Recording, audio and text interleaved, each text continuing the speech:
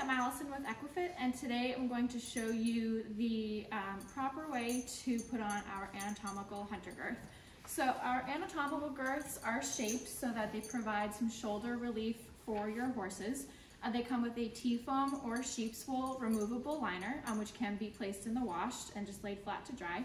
As you can see, there are kind of three main curves to the girth. So two that provide the shoulder relief, and the middle one, which will be under the horse's stomach. So you want this middle curve to be facing the front of the horse. So as I hold it like this, you'll see this middle curve will be facing up. So I will be putting the girth on with it facing forward as I start to put it on my saddle. If you have any questions, feel free to reach out to us at info@equifit.net. Thank you.